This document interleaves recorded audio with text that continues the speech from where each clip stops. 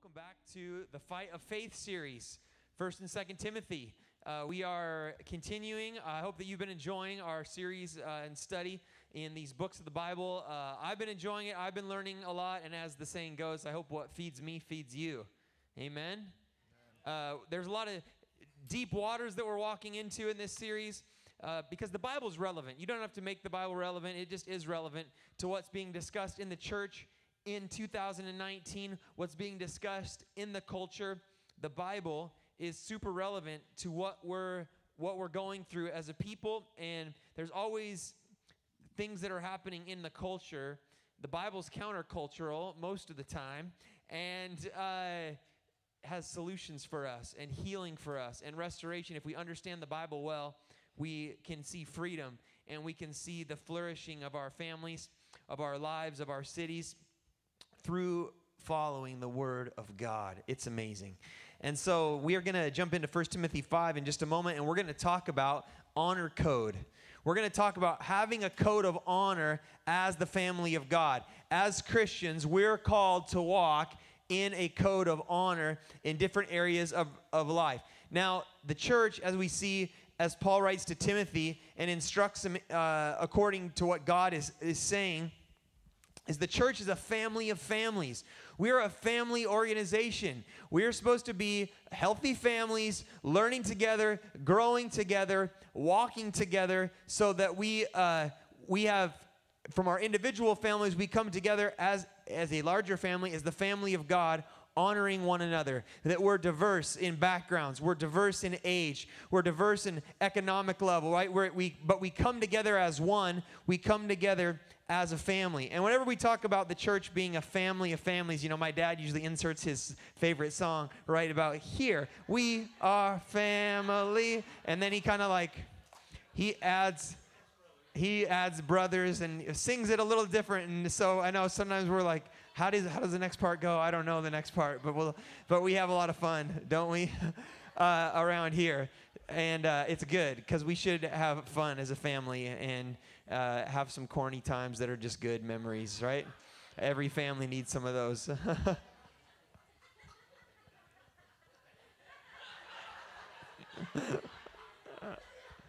Well, I'm going to keep moving here.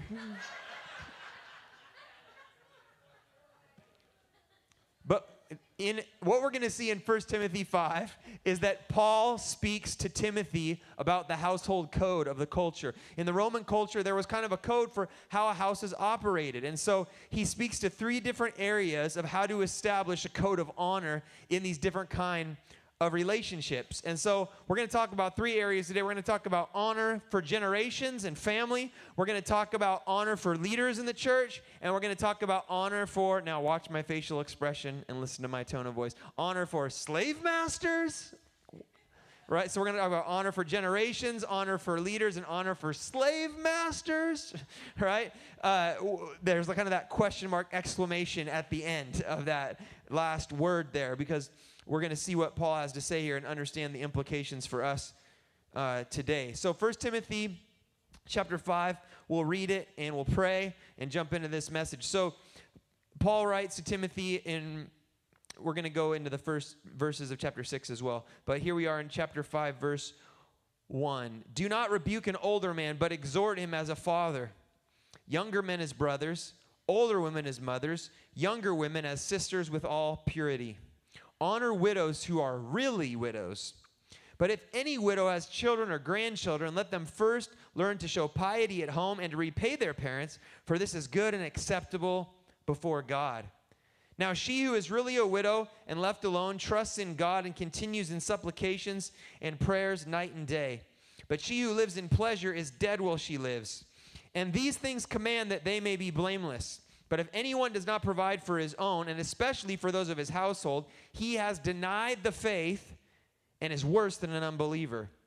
Do not let a widow under 60 years old be taken into the number, and not unless she has been the wife of one man, well reported for good works. If she has brought up children, if she has lodged strangers, if she has washed the saints' feet, if she has relieved the afflicted, if she has diligently followed every good work. but refuse the younger widows. For when they have begun to grow wanton against Christ, they desire to marry, having condemnation because they have cast off their first faith. And besides, they learn to be idle, wandering about from house to house, not only idle, but also gossips and busybodies, saying things which they ought not. Therefore, I desire that the younger widows marry, bear children, manage the house, give no opportunity to the adversary to speak reproachfully. For some have already turned aside after Satan. If any believing man or woman has widows, let them relieve them, and do not let the church be burdened, that it may relieve those who are really widows. Let the elders who rule well be counted worthy of double honor, especially those who labor in the word and doctrine. For the scripture says, you shall not muzzle an ox while it treads out the grain, and the laborer is worthy of his wages. Do not receive an accusation against an elder except from 2 or 3 witnesses. Those who are sinning rebuke in the presence of all, that the rest also may fear. I charge you before God and the Lord Jesus Christ and the elect angels that you observe these things without prejudice, doing nothing with partiality. Do not lay hands on anyone hastily, nor share in other people's sins.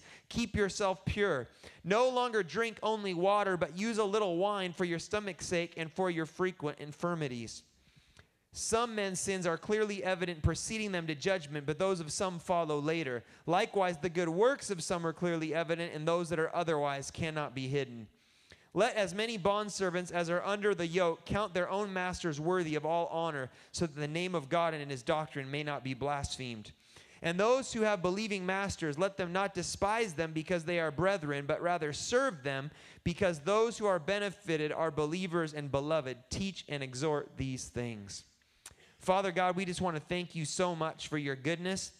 We ask, Lord, that you would just pour out your Spirit on us today. We ask for fresh anointing upon me as I preach the word. Lord, as we talk about culturally sensitive issues, as we talk about challenging things for us, Lord God, that we would be a people that establish a code of honor in our lives, Lord, and that we build churches of honor, Lord, from different races, from different economic backgrounds, male, female, young and old, Lord. We would love one another, Lord God, and we thank you that heaven is not some monolithic place of the human race. It's every culture, every race, every tribe, every tongue, all unified, all equal in light of eternity, celebrating who Christ is in our uniqueness and our differences, Lord. And we thank you for that. And I just pray that you would teach us what you need us to learn today and show us how we can make a difference in establishing codes of honor, Lord God, in our homes, in our church, amongst leaders, and amongst races and different classes or groups of people. In Jesus' name, amen.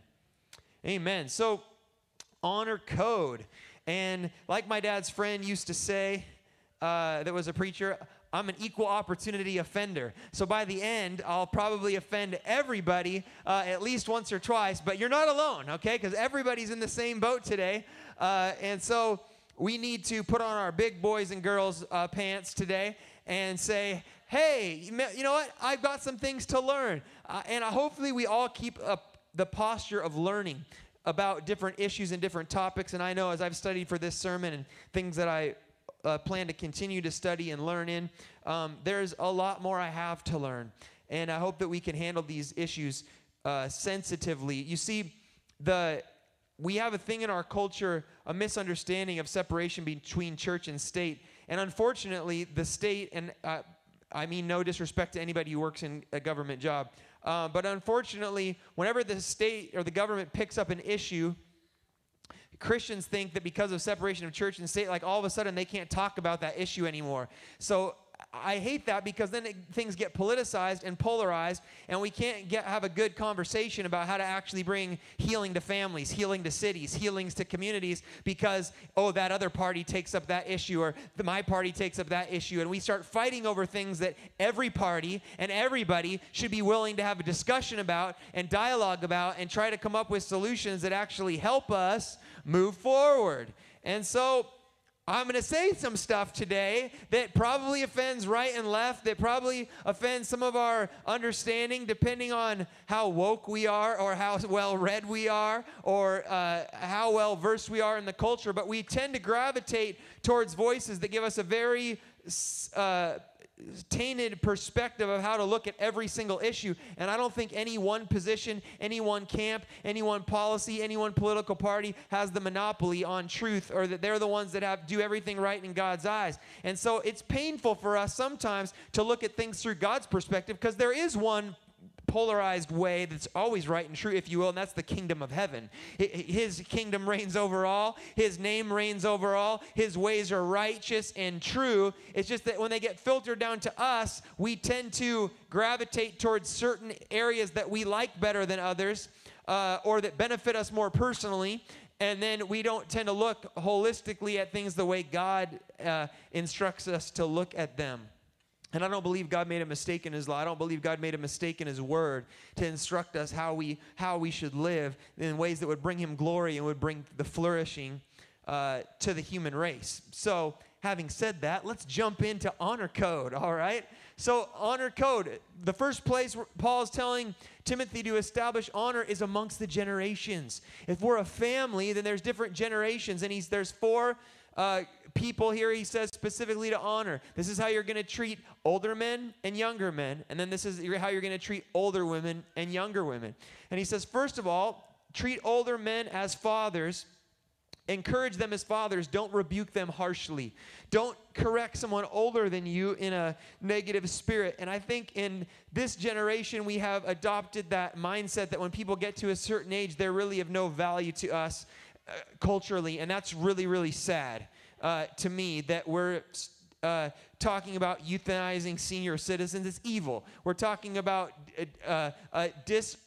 disregard for the aged. And the Bible says that having a crown of gray hair is come on, it's favor. You got splendor when you get some grays. And I do have a little bit of grays right about here. You can't usually tell when I get a haircut. My wife cuts my hair, and she does a good job, I think. But you know, you don't see them quite as much. They get a little more hidden when they're cut. But I got a few up there, right? But when we're to look at those that are older than us, and we're to show a respect and an honor to them, yes, just because they're older than us. Yes, that's right, because they have more experience. They've been through more. It doesn't mean that someone's older than you, that they always know more than you, or that everything they say is always true. But there's to be a respect for people. And we don't want to lose that in the church. We don't want to lose that we regard the aged, that we celebrate people, and that we realize that when people get older, they actually have more and more to give the older they get. And that's the biblical picture that we get. The American mindset is that you're only good till about 65. Then you get a few years to kind of play with some toys. And then we're going to take a bunch of your money and taxes when you die. And, you know, hopefully that happens too soon, hoping soon enough so that we get more money out of you before you go, right? Like, that's really twisted, because the Bible gives us a picture that God said man could live about 120 years. And hopefully more people are going to start having a vision of living a long, healthy life. And so when they get to 60, they'll realize, I'm just middle-aged. I'm just getting warmed up. I'm just getting, now I really have some value to bring to the world now that I'm 60. Or, you know, maybe you're a little older even. And we celebrate you. We say, go start a new business. Go do something to help the church. Spread the gospel. If you have extra time, use it to serve people. This is the picture that we're getting of those that are getting up there in years in 1 Timothy 5, is you've got something valuable to give. I thought a few of you might say, amen, that's right, I'm going to change the world. The older I get, I'm nobody done with me, put me in a home. That's right, I'm moving forward.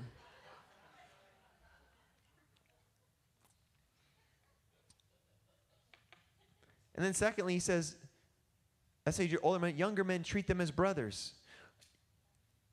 We're to have each other's back. We're to look after each other. Treat older women as moms. Treat younger women as sisters in all purity. See, we're to be distinctive. What does the world say? Use somebody before they use you. Lust after them. Have sex with them. Have a romantic experience with them. And the Bible's giving us a code of honor that could actually help us in life. Could help us save the rape crisis, solve the rape crisis on college campuses. What if people started treating people as family? You don't take somebody out, get them drunk, and then use them in the back room if they're your family. Families aren't supposed to do that.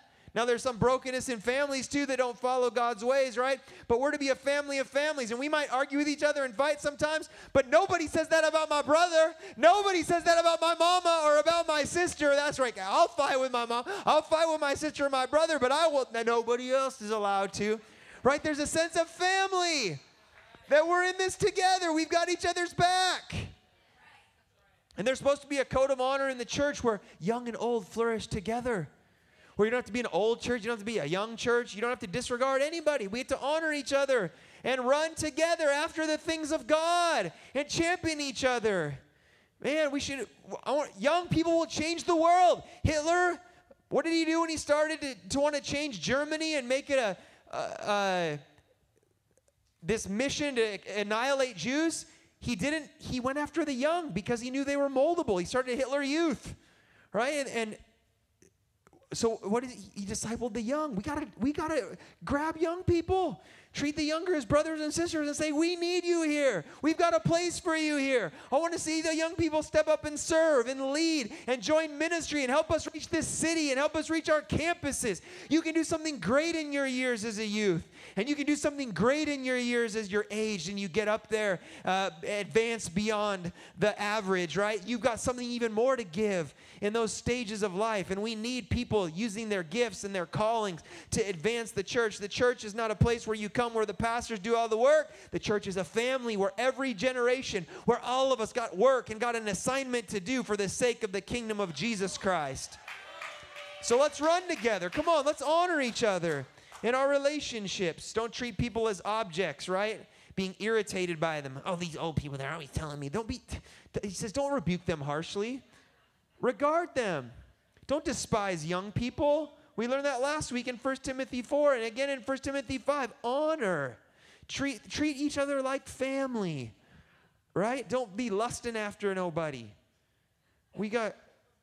Our world is so twisted. Cougars and all this garbage of everybody's looked at as like a sexual object. And that's what pornography, that's what a lot of mass media has tried to disciple us, to look at people as an object to use for your own selfish means, to use them for sexual gratification. The Bible says treat each other in an honorable way like family. Have each other's best interest in mind before your own. Next, under this kind of understanding of generations, he starts getting specific about this is how you're going to treat widows. And he gives us very specific instructions on how to treat and care for widows as the church. First of all, he says, make sure that the widows you're going to help are really widows. And he starts to explain what he means by that.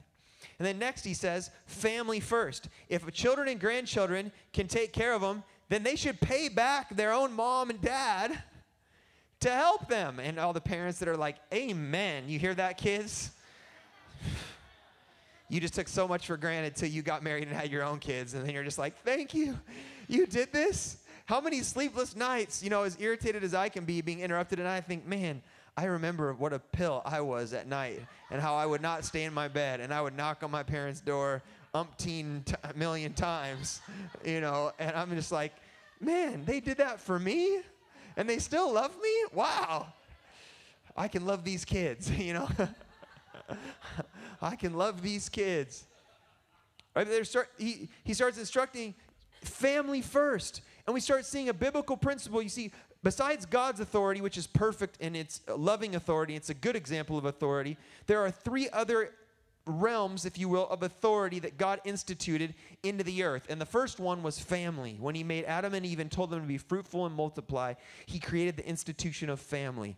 And family is one area of his authority. The other area he created of authority was government ruler. The Bible says God appoints governing authorities for our good and for our safety. And the third one is the church. God delegated his authority to the church. These are the three institutions that God has delegated authority to bring order and peace and blessing into the earth. Now, all three of these areas of authority can be misused and abused. Family authority can be misused and abused. Church authority can be misused and abused. And government authority can be misused and abused. But when it's done right, it brings peace and health and flourishing to mankind, to our homes and to our cities. And so any kind of policies or plans that disrupt the family, that break up family or try to replace the order that a family's supposed to have bring compounding problems and pain to the culture. We've had policies in our society that have empowered families to not come together because we would pay somebody more money to live with her baby daddy and have more babies but not get married.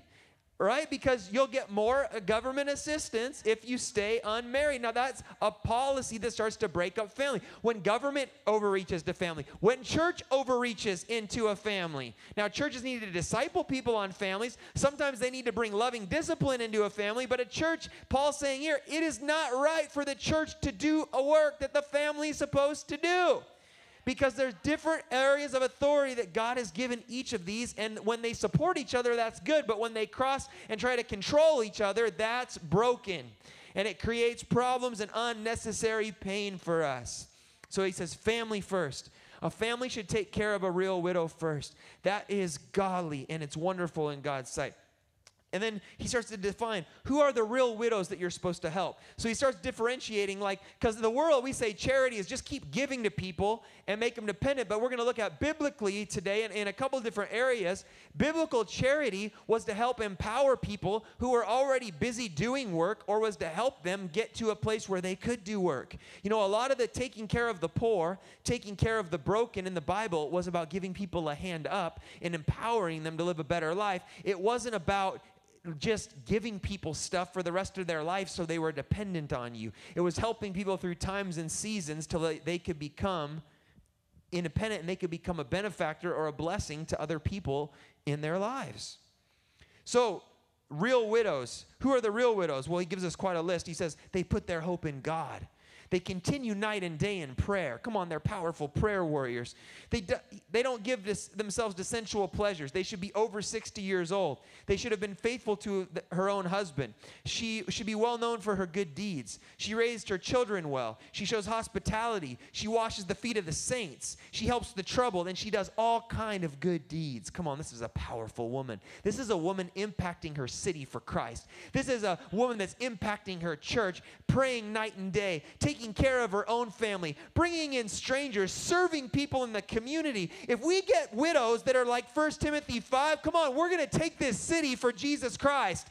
I'm telling you, some of you widows and some of you that are getting aged, when Paul says adorn yourselves, women, with good works, he's not talking about limiting you. He's saying you can do frontline evangelistic, city-shaking ministry by using your gifts to get out of the four walls and benefit your community with the time that you have. And I know we got some of those kind of women up in here, right? We do.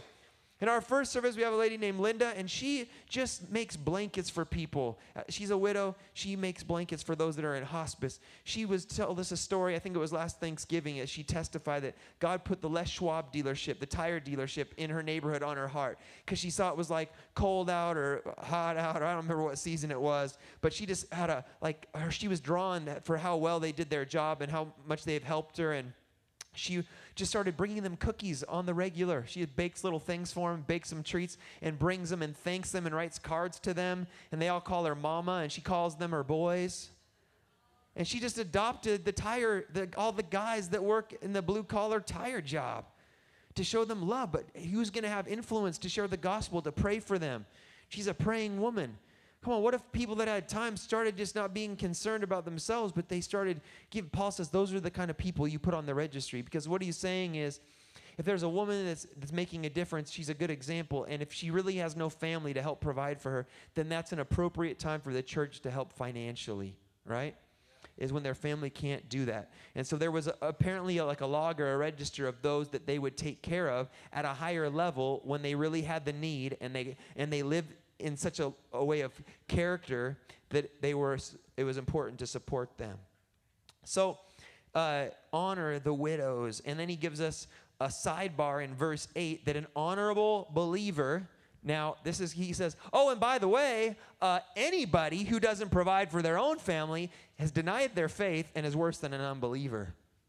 And that's kind of intense. So he kind of makes this sidebar comment like, hey, men of God, women of God, you got to take care of your own house, and God wants to prosper and bless us to a place where we can take care of our family's needs. Now, so many people that are anti-prosperity or anti-abundance teaching in the scriptures, they'll focus heavily on 1 Timothy 6, which we're going to get to next week, where we are warned about being greedy after money. We are warned not to give into a spirit of greed and to love money, because it brings all kind of evil into our lives. But here in 1 Timothy 5, we're encouraged to prosper to the point where we can meet the needs of our own families. And so a lot of saints, I want to encourage you, keep going to school. Get a goal. Like, get a mentor. Get a coach. Find a way to it. God wants to bless us to be able to be a blessing to our families and take care of them when they go through different seasons. And He wants to bless us to help take care of the needs of His mission. So we've sometimes made it odds. We've sometimes said, well, God doesn't want us to be greedy after riches, so He wants us all to be poor. Wrong answer. 1 Timothy 5, He wants us to be a blessing where we can benefit our families financially. And what happens is He wants us to have practical feet to our faith. If we sit around and go, God will provide, and we know all the worship lyrics, and we jump up and down, and I think some more of us could get into more exuberant praise. That would actually be a good thing, right? Seriously, it's wonderful to praise the Lord with all of our heart, but more than that, if we say we have this kind of faith and passion in Jesus, I trust you, and you can do anything, but we don't get off our rear and go to work, Paul's saying even unbelievers know that you're supposed to go to work and provide for your family, right? So work hard. Come on, when a man, sometimes people are like, I wish my husband was more passionate for the Lord. He reads his Bible, he goes to church, he works hard. Celebrate that man. You know what I'm saying? Like, he pays his taxes, he gives to the church. Like, that's a spiritual hero, right? Somebody that puts on their boots every day and gets the job done to feed their family, that's godly. Yeah. Amen. So watch out for things that would try to break up the family. We're seeing here this picture. And then he also tells us, now be careful of the younger widows, because sometimes they're not in a place where they really need your help. They're at a place where they still have opportunities in life to build families, to build marriage, to take care of their kids, to work. And make sure that the younger widows, that they don't get busy and just watching in soap operas all the time, these little gossip fables, and they're just wasting their time in all this other kind of stuff, because he was seeing that there was a pattern of false teaching spreading from women that were getting under these false fables, and they were spreading them house to house. And he's like, some of them have actually turned aside to Satan. And my manager at McDonald's used to tell me and my best friend Eric, who's also a pastor's kid, Eric and John, you guys aren't doing anything. He goes, idle hands are the devil's workshop. Give these guys something to do quick, right? And that's kind of the tone that Paul's using here. He's like, hey, don't let some of these younger widows in your church that are in your care, they're idle, and they're just chilling all the time, and they're not doing anything productive. And he's like, encourage them to marry, encourage them to build family, encourage them to spend their time positively, and make sure they stay away from false teaching so they don't spread this thing, and it starts to twist people away from the truth that's in the gospel of Jesus Christ. So we're to be a place that sets up an honor code for generations. And then he starts to talk to us about an honor code for church leaders, specifically church elders. Sonrise is an elder-led church. I'm one of the elders, and there are 7 of us right now. Is that correct? There are 7 of us elders that lead the church. We see our pastors as an extension of our elders and our staff. And some of our elders are volunteer and do not get any payment. Some of the elders are pastors that work here and receive a salary from the church, and it's the non-staff elders that set salary, that help look over we all look over the budget and the policies as a whole and the spiritual direction of the church, but it's the elders that are not paid that get to help set salary, and they follow what happens here in 1 Timothy 5. The first instruction to elders is make sure those that are elders that preach and teach the word, especially that they're worthy of double honor, which means double pay. And he said, he uses an Old Testament scripture from the law, and he says, it's just like when the scripture said, don't muzzle the ox while it treads the grain. Well, the ox is doing the work. Let the ox eat and benefit during the time he's doing the work. And so our elders have set it up here so that the pastors and staff, we can be paid while we're doing the work of the ministry, so that we can focus on the ministry well enough that our lives can continue, and we thank God for that, right? Is that local church leadership should be provided for to the means that are available through that specific church to allow them and empower them to be able to do ministry freely, to be able to raise their families and be able to make a difference in their cities, and we thank God for that.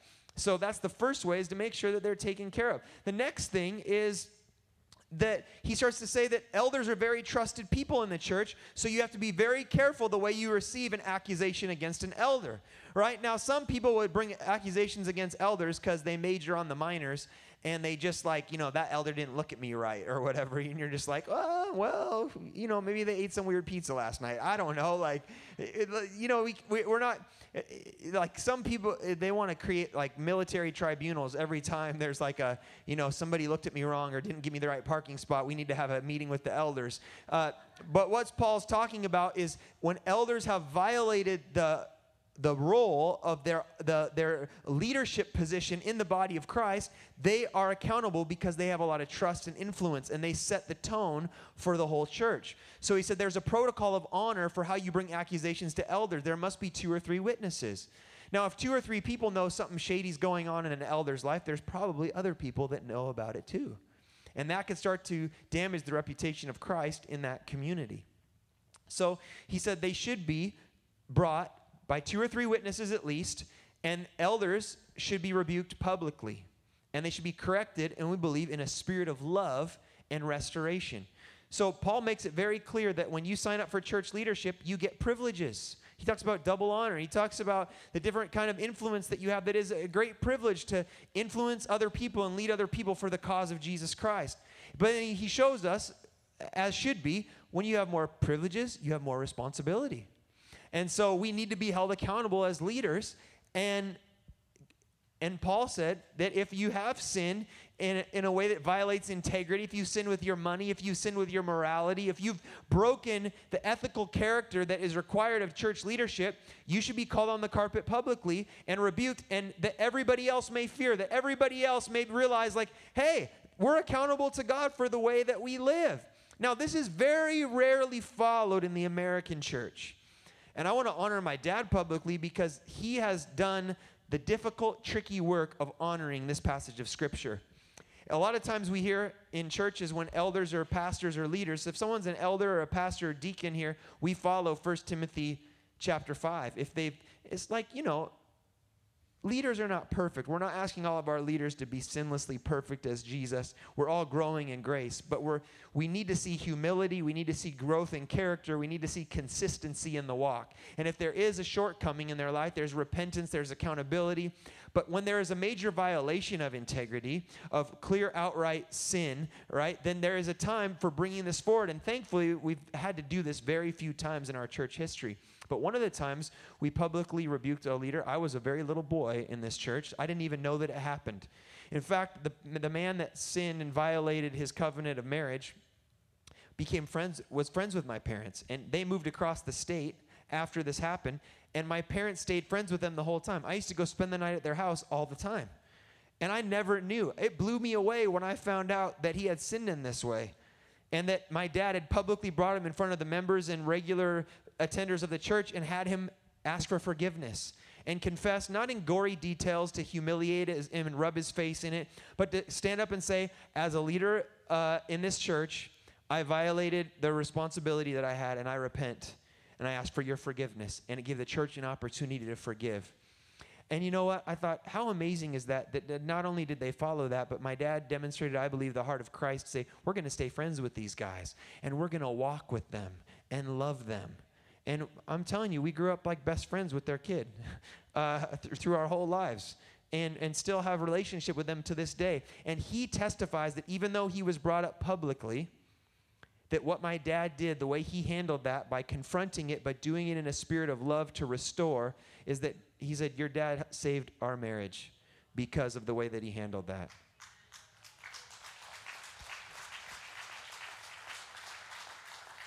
I'm not going to go into details, but I have friends that have failed, and then they even told me another story.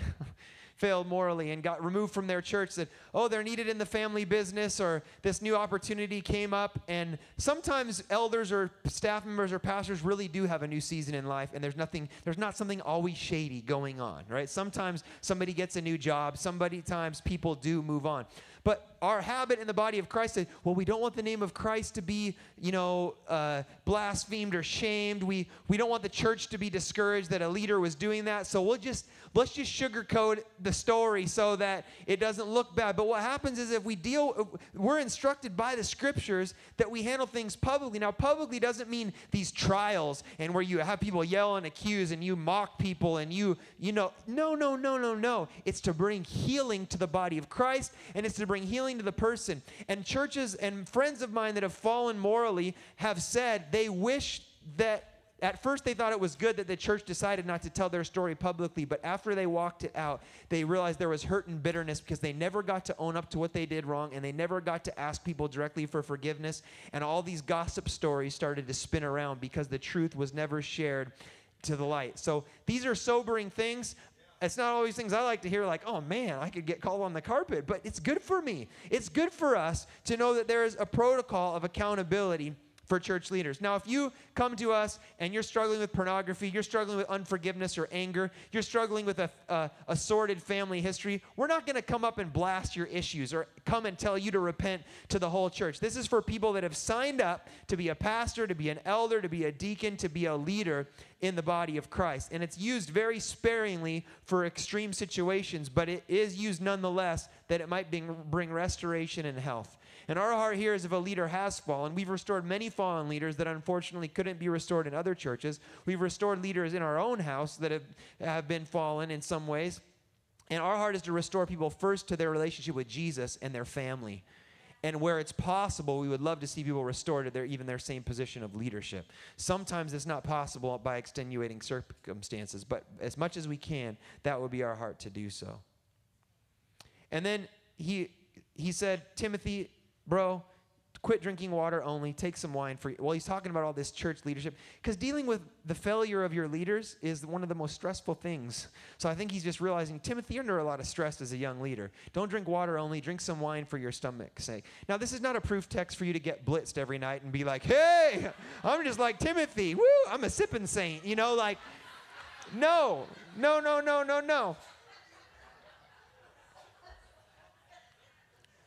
Right?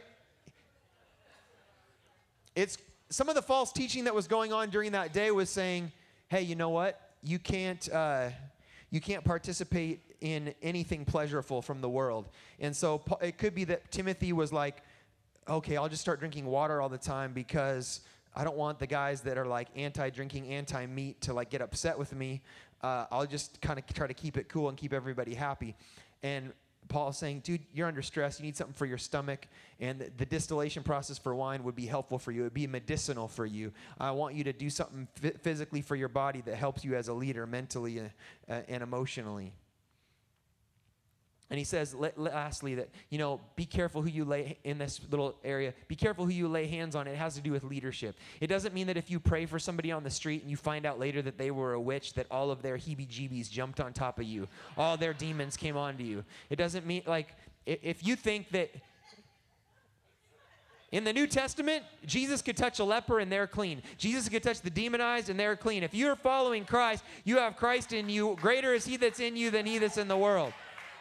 I'm not saying to be ignorant of warfare or curses or witchcraft or any of that stuff, but sometimes we've given that stuff so much more power as Christians. Oh, just pray for me. I was over and I prayed for somebody and I shouldn't have held their hand while I prayed. I found out they, used a Ouija board when they were 14 and I think all their spirits jumped on me. It's like, oh my goodness. Hopefully your spirit, full of the Holy Spirit jumped on them. What Paul's talking about is don't lay hands on people to set them in as elders if you know that they're living a sinful and compromised lifestyle. Make sure you know their character first because you don't want to share in their sins. If they're doing all this shady stuff and you kind of turn a blind eye to it and then they get exposed later on, it's going to look bad for you because you, in a sense, shared in their sins by endorsing them before you really knew it was time to endorse them and set them in place. So there's honor for church leaders, and church leaders are to carry themselves honorably in this family of families. An honor code for generations, an honor code for church leaders, and then an honor code for slave masters? What? What is this? What is this? And it is almost impossible for us to read about slavery as Americans without thinking of the transatlantic slave trade and the dark spot on American history. And so we have something to deal with today that they probably wouldn't have had to have this conversation at all when Paul wrote this letter, because he was dealing with a household thing, and there was estimated maybe up to 60 million slaves in the Roman Empire at this time. So when you're talking to a family about, like, fathers do this, mothers do this, treat older people like this, treat the church people like this, because the church is met in homes, it was household code. Honor code for the house. Teach, hey, the slaves that are in the house, like, treat them like, it was just part of the household code. So we have to do some deeper work today that I'm going to ask that God just continues to do in my heart and in all of our hearts. As we look at what the Bible teaches on slavery, we'd start to get some better understanding. We all have had questions probably like, why doesn't Paul just flat out condemn slavery at this point? Why doesn't God clearly seem to just call slavery the evil that it is? Does the Bible endorse slavery? Sometimes it seems like it does, or it's at least silence in its rejection, or it's implied that slavery isn't good, but it's not outright condemned. Like, what's wrong with the Bible? And if you're on a university campus, you're on a high school campus, if you're in any of the cultural conversation that's happening, this is one of the main accusations from the new atheists and some of the leading intellectual scientists of our day. They're saying, like, you believe the Bible? Like, the Bible endorses slavery. So obviously the Bible's outdated, it's antiquated, it's not relevant, it's wrong. You know, we've evolved morally beyond the times of the Bible. How can you even listen to anything in that book? Or you don't believe in gay marriage? Well, you don't believe in slavery, do you? The Bible endorses that. So it's really used as kind of a trump card right now to get people to just, like, discount the Bible or shame you for believing the Bible.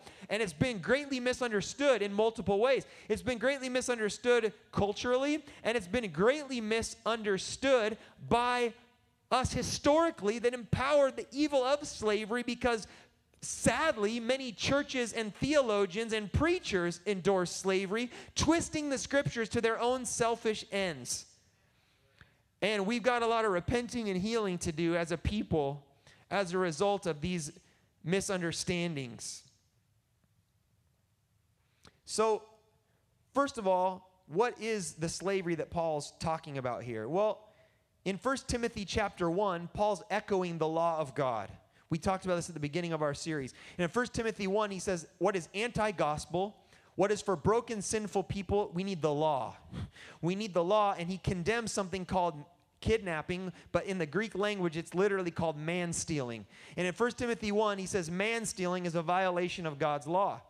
And so, echoing the law of God, in Exodus 21:16, God said, any person that steals somebody else and sells them into slavery is guilty of the death and is under the penalty of the death penalty for stealing somebody. Now, under Exodus 21 and 1 Timothy 1, we see that God clearly condemns everything that happened in the transatlantic slave trade in American and British history. That was evil. That was a violation of God's law. People that stole somebody from Africa, put them on ships, and brought them all the way to America, under the Jewish law, would have been guilty of death for doing so. In fact, British and American common law actually outlawed that kind of slavery but the tobacco industry was growing so much that greedy tobacco growers had to find a way to get cheaper and cheaper labor. And there was actually a lot of white people that were slaves at the very beginning of slavery as well, but it started to get twisted into a very racially motivated type of slavery. But Old and New Testament slavery would not have been primarily racial. It wouldn't have been black and white. It wouldn't have been just this culture versus that culture. Biblical slavery, again, it's so hard to us to unshackle ourselves from all the baggage of that word. But it was more indentured servitude for economic reasons. So we look at the Bible and go, it's so outdated. Why didn't God say this? Well, if there's millions of slaves in the Roman Empire, what's Paul supposed to say to all of them? Like, go start an armed rebellion and overthrow the Roman government? This whole system's, what's he supposed to say? And I think if we look at the bigger story of Scripture, we see that even in one of the foundational books of the whole Bible, the Torah, the first 5 books that the law is built on, Exodus is all about God delivering his children from slavery and oppression. So Jesus' ministry, he shows up in Luke 4 and fulfills the prophecy of Isaiah 61. The Spirit of the Lord is upon me to set the captives free, to set slaves free. It's a ministry of freedom. And Paul would start to teach in such a way that the ideas of equality amongst slave and servant, or slave and master, the ideas of equality between men and women, the ideas of equality between people of different races and different backgrounds, whether you're Jew or Gentile or from different cultures or subcultures, the equality, he was setting the groundwork for something that would undo the slavery and the oppression that we would live in and think is a normal part of life. But Roman slavery and biblical and even Jewish slavery under the law was an economic setup to help people that were impoverished or were struggling. At times, slavery was attached to issues like prisoners of war, but also it was, in the most sense, it was tied to economic need. So if you were a single person or a widow and you didn't have a family, you didn't have the part of the tribe to belong to, and you needed a job, you couldn't feed yourself, there was no police, there was no welfare, there was nowhere for you to be taken care of. So you would go, hey, this looks like a good house. This seems like a good man. This seems like a good family.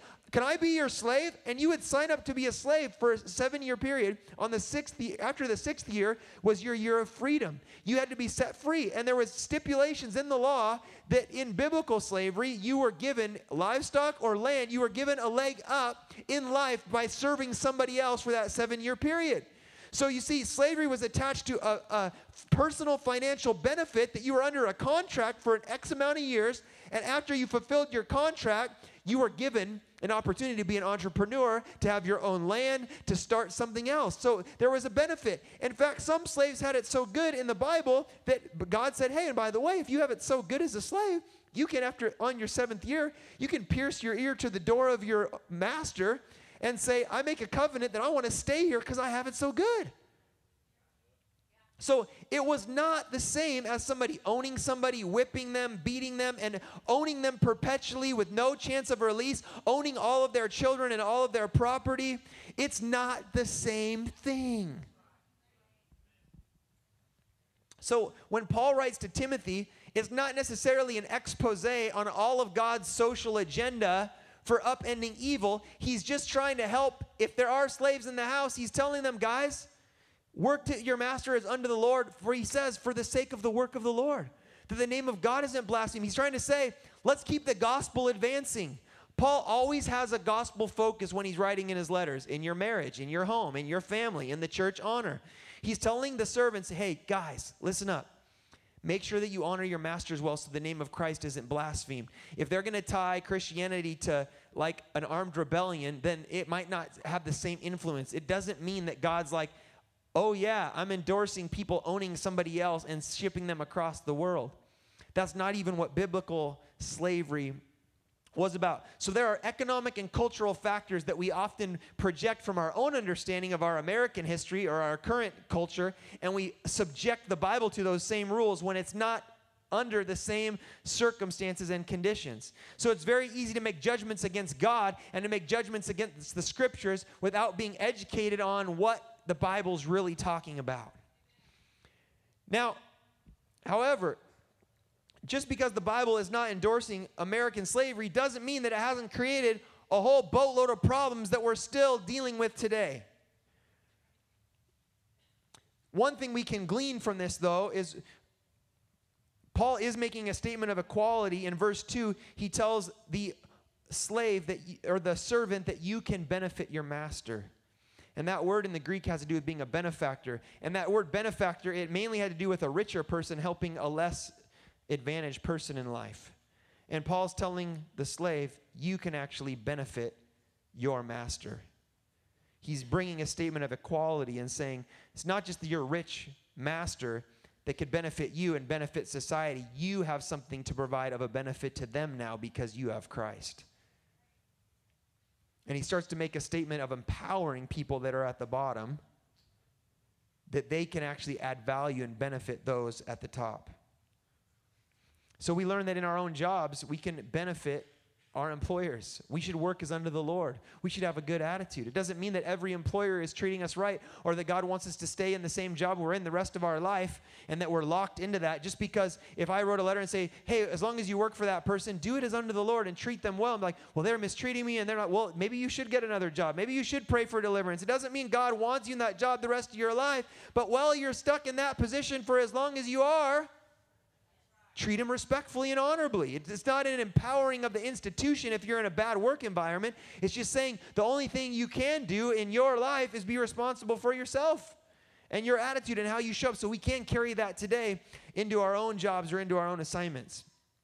So next we see that there is a misuse of scriptures that has happened, and that still we're affected by history of American history. We're affected by the continual practice of the slave trade today that a lot of people are still ignorant of, that's happening all around us in our nation, in our world, in our cities.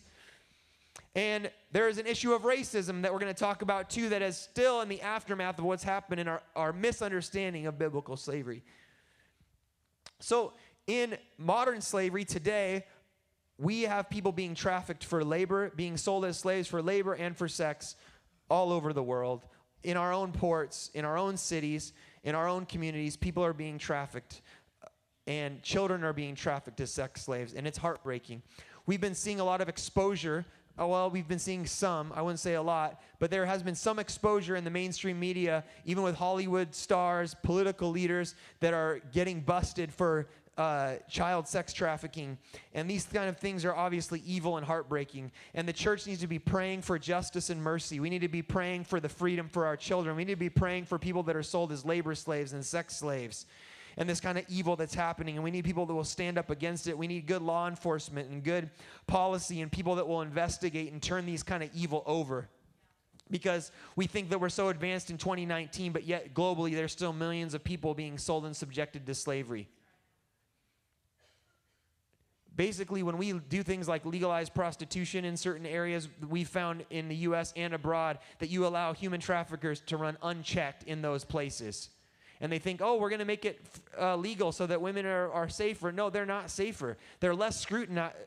Criminal networks are less scrutinized when their financial means are not illegal anymore. They get to run unchecked.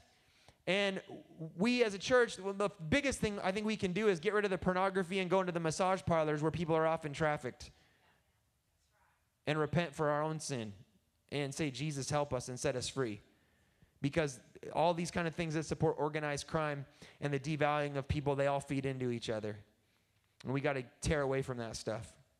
It's evil and satanic. As is the American slave trade, was evil and satanic. Malevolent, I don't know how else to say it, to condemn it enough. What we did to people motivated by race and then using the Bible as a cover-up has still caused untold pain and hurt in our culture and is not easily erased.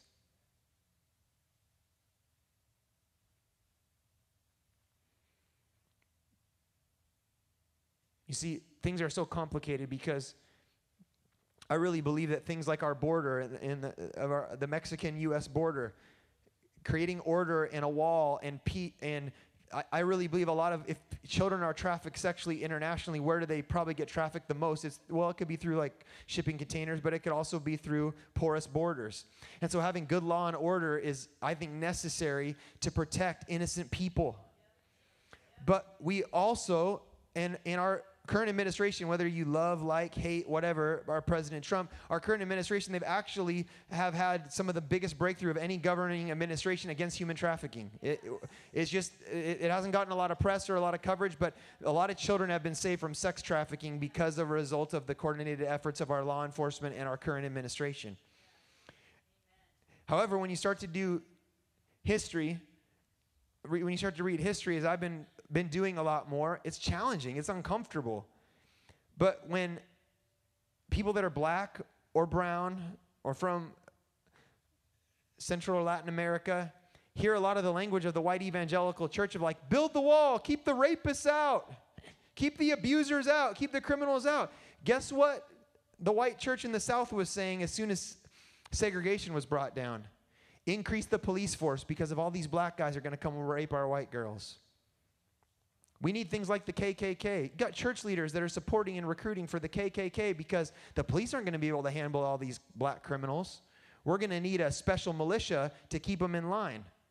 So what do you think a lot of black or brown people hear when they hear, keep all the brown people out of our country, build a wall, build a wall? I wish Christians were as zealous about preach the gospel, love your neighbor, heal the brokenness, heal the divide, adopt somebody. See, so issues are very complicated and multi-layered. And it's very hard to discern who's always got the monopoly on the truth and the best way for us. But as I started to read about black history, it's heartbreaking to think about not that long ago. You know, you still probably have people in this church that have relatives that knew somebody or somebody in their own family that was lynched or was the result of corrupt police brutality. I didn't say police, right? Corrupt police, which just like pastors don't like other corrupt pastors teaching falsehoods in their city, saying you're against corrupt police and unlawful killings, even if they're not the majority of killings by officers, doesn't mean that you're against police, right? We need good police. Thank God for police, right? But thank God for justice when somebody's killed over racial motivation. It's wrong and it's sinful. But you start to do studies on what's happened in American history as a result of oftentimes pastors and leaders endorsing things, like I said, like the Ku Klux Klan in our history, pastors and leaders owning slaves through our history and justifying it from the Bible, that we not only turned a blind eye to it, but we perpetuated the problem, and we continue to perpetuate the problem of racism by saying that we should just all be over it by now. It's easy for me to say, well, I didn't ever own anybody. I didn't have anything to do about slavery. It's not my fault. I'm so glad Jesus didn't show up in my life and say, well, you got a big mess here. It wasn't my fault. Figure it out. What's the biblical narrative? Who has power, who has privilege, lays down their life for people that don't deserve it. When you did nothing wrong, you go help people, and you restore the breach, and you repair the bridges that are broken, even though you didn't break it. Even if your family didn't break it, you have a Christ-like attitude and say, I see brokenness. I want to bring Christ's solution to it.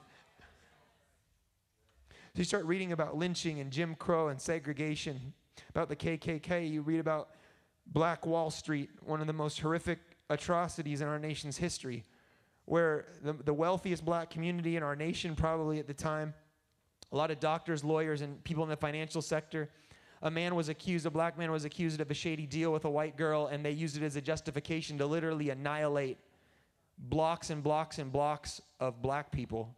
And the U.S. government helped arm white people to go kill hundreds of black people that were successful and burn their houses, and it was literally relegated to a race riot. So there was no criminal charges filed after it. There's so many things. You look into redlining. You look into some of the different policies and legal things that stop black people from being able to own homes in certain neighborhoods. Or you looked at some of our laws that were disproportionate, where a white guy could get busted for cocaine and have less prison time than a black man that's got busted for crack.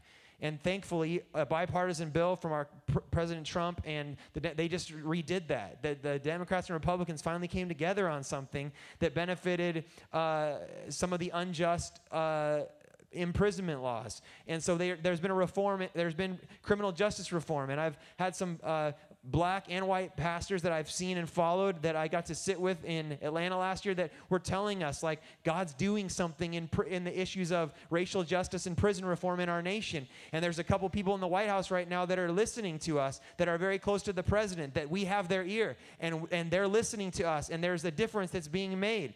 And there's a lot of difference that needs to be made. And so as we learn about these different things in history, as the church, we have to be very sensitive. And I think there are times where we need a law passed. We need the government to do something different. There's a space for the church to occupy that the government cannot occupy in our society. And we can be a place of healing, and we can be a place of reconciliation. I love that people in this church are going to tutor a school that's very multicultural, and there's a lot of impoverished families, and we're doing things to help turn around poverty, turn around education. And it's not all through government policy or government money. It's through us taking our influence and our life and getting to make friends with people that are of a different culture than us, crossing the street, keeping our neighborhood safer, helping somebody out financially, helping somebody out with their education, doing things to break cycles that keep us separate and keep people pushed down. See, to say that I believe that there's a problem with race, see, a lot of pastors that have stood up in different white evangelical circles and said there's a problem with race, people are saying, oh, you're a social justice guy now, you're a communist now, you're a socialist now. To say that you see a problem does not mean that you always agree with everybody else's solutions. And that's what happens when we play identity politics or we politicize everything. Is people in the church don't want to touch an issue because they don't want to appear like that liberal that doesn't believe the Bible. They don't want to appear like that social justice communist that thinks you should create every solution is through the government and through class warfare. See, I reject white guilt manipulation. I reject socialist communist policy, but I do believe there's a problem with race, and I want biblical justice to be restored because that's what it means to follow the gospel of Jesus Christ. Is that we repair the broken cities. We repair the waste places of many generations. We look at things that have not worked, and we might not, and just saying that doesn't work doesn't put me in league with other people that say it doesn't work. It's what is my solution? I don't have all the solutions. I don't even have close to any of them yet. But I'm trying to learn, and I'm trying to grow, and I'm trying to say, God, what is your heart? And how do we bring reconciliation? How do we bring healing? How do we bring restoration? Because there's hurt and there's brokenness.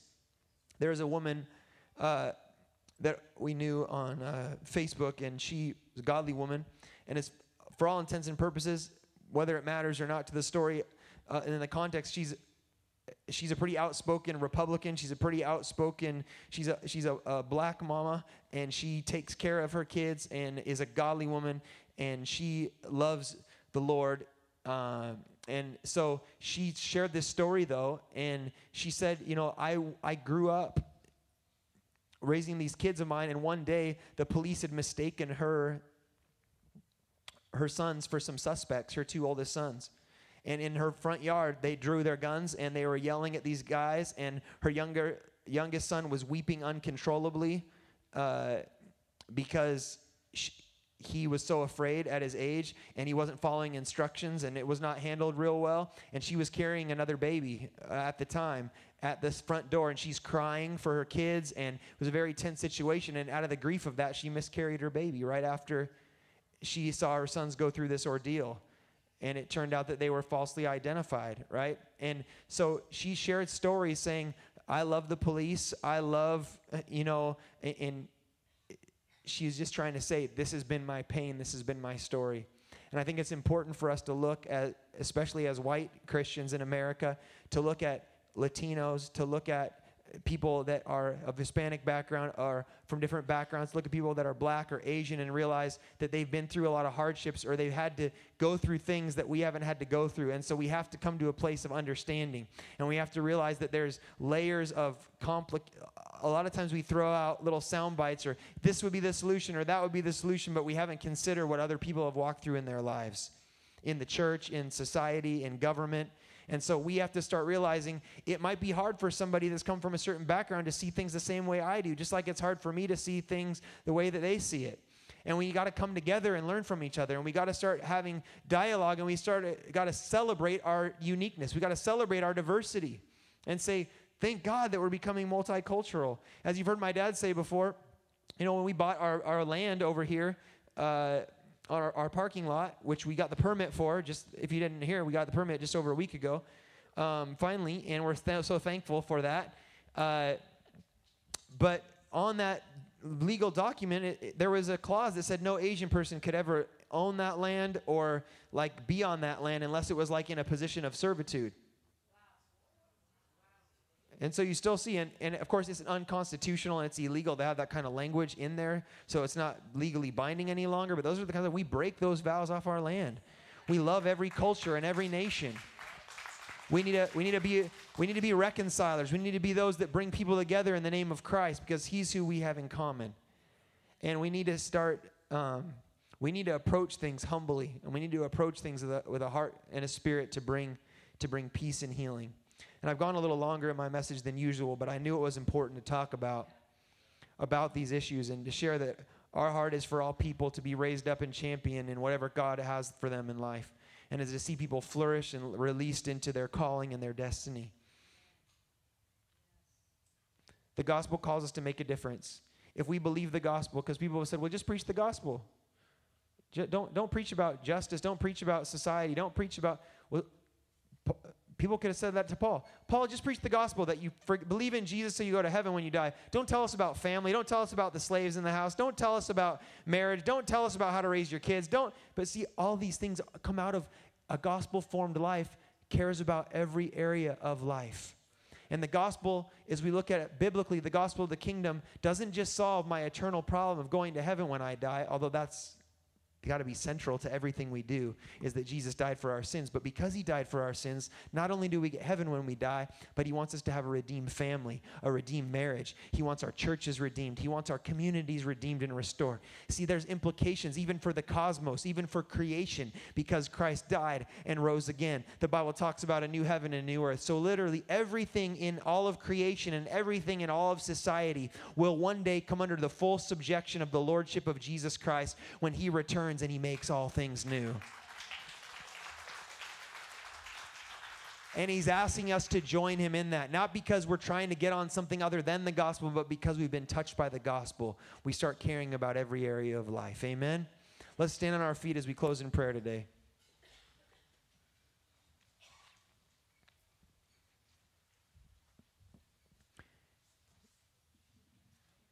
Jesus, we need you. And as our prayer teams come today, Lord, we realize that there's been much pain and much division in the body of Christ. There's been much pain in our nation, Lord. People seem more polarized than ever, at least in my lifetime. And yet, Lord, we believe that you are the repairer of the breach. You're the repairer of the brokenness, Lord. You're the one who sets the captive free. You're the one who opens up our eyes to truth, Lord God. And you call us to represent you. You call us to bring healing. You call us to bring restoration. You call us to carry redemption and mercy, Lord God, to carry your goodness into areas that are broken, Lord. And Lord, we pray you'd break off shame, Lord, where people were treated wrong because of their race. Lord God, where we've been racist, where we've been prejudiced, where we've been looking down on people, Lord God, or just thinking we're superior, or we've had blind spots, Lord, when it comes to these sensitive, complicated issues, Lord God. We want to adopt your ways and your truth, Lord God. And Lord, we don't care about what it looks like we are. Lord, we just want to be with you. We want to be joining you in the renewal of all things. We want to be at work with you, bringing restoration and your kingdom power into areas, Lord, that need your healing in your life. And Lord, I ask that you would help us, Lord, that you would help us to do the hard work of learning, Lord God, and keeping a posture of humility, Lord God, that we would see restoration and honor, Lord God, in our lives and in our culture, Lord. In Jesus' mighty name, we ask that you would get the glory and the honor, oh God, for you are worthy. You have done a great work for us, and you're invited us into a great work to join you and work with you in Jesus' mighty name. Amen. If you need prayer for anything, you need to give your life to Jesus today.